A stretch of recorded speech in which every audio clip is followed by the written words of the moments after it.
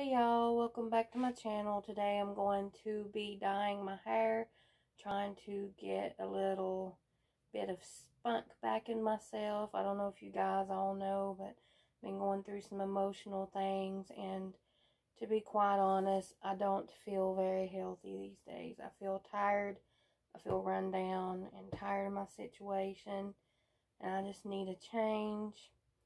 I need to look at myself in the mirror and love my hair just as much as I do the rest of myself, and right now it's just not doing it for me. I don't like it. So what I'm going to do today is dye my hair, and I may trim a few dead ends from my hair. This is all being done on a budget because your girl has no money to do professionally, but I don't want to do that anyway. I'm still very afraid of the sickness and stuff, so we'll just do it at home. Thank you. Anyway, I'm not going to show you guys the color because I want it to be a little surprise, but I did buy the budget Revlon hair dye. One's usually enough for my hair because my hair's really fine. It's thin, so one's enough, but I did buy two because if I like the color, I'll just use it again, and I'll have it on hand. And they were only like $2.68 each, so yeah. I'm going to bring you guys in a little closer and let you see the state of my hair right now. So as you can see, I have quite a bit of grays. I have an old washed out, it was dark brown, but now it's like in a washed out color.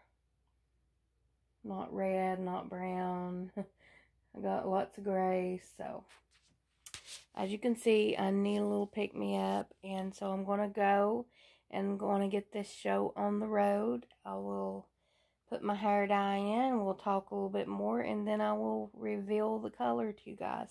So wish me luck. So I'm all ready to start my hair dye process. I got my towel, I have my little brush here, and you know, my kit, my gloves, my dye and stuff like that.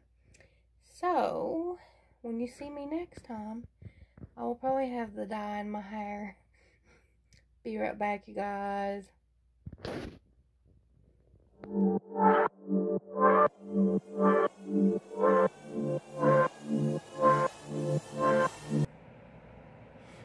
And voila, I'm back. As you can see, it's a red color. It's supposed to be burgundy. I don't know about that, but it did turn out a really nice color.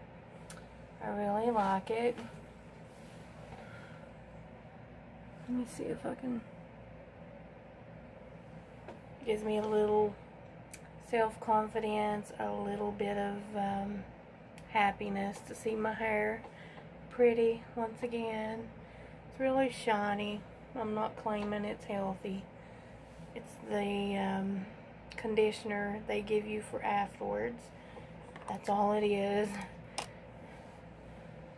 I didn't trim it yet. I'm going to though, because look at those split ends.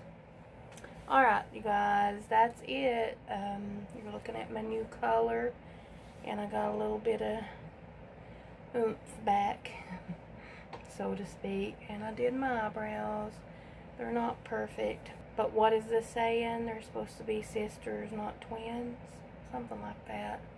Anyways, you guys, I hope you liked this video. If you haven't yet subscribed, I would appreciate if you do, and if you would share my video, I would love that too. I don't mind. And please give me a thumbs up if you like my new hair color. I love it. It's not perfect, but it's better than what I had. A lot better. 2 thumbs up for the cheap Revlon, because if it wasn't cheap, I wouldn't have been able to afford it.